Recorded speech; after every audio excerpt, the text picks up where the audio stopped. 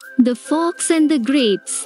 One hot day, a fox was walking through the forest when he saw a bunch of grapes hanging from a vine. The grapes were so ripe and juicy that they looked like they were bursting.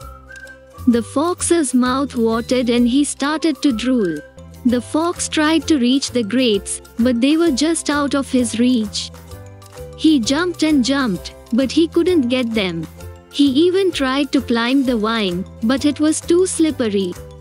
After a while, the fox gave up. He walked away, but he couldn't help but look back at the grapes. He was still so hungry, and he wished he could have them. Finally, the fox said to himself, "Those grapes are probably sour anyway." He shook his head and walked away, trying to convince himself that he didn't really want the grapes after all. The story of the fox and the grapes is a classic Aesop fable that has been told for centuries. It is a simple story, but it teaches a valuable lesson about human nature.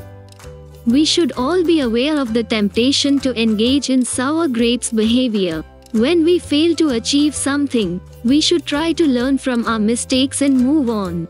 We should not try to make ourselves feel better by pretending that we didn't really want what we couldn't have.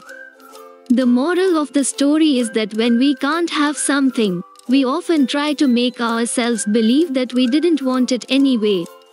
This is called sour grapes. We do this because it makes us feel better about ourselves. We don't want to admit that we failed to achieve something, so we pretend that we didn't really want it in the first place.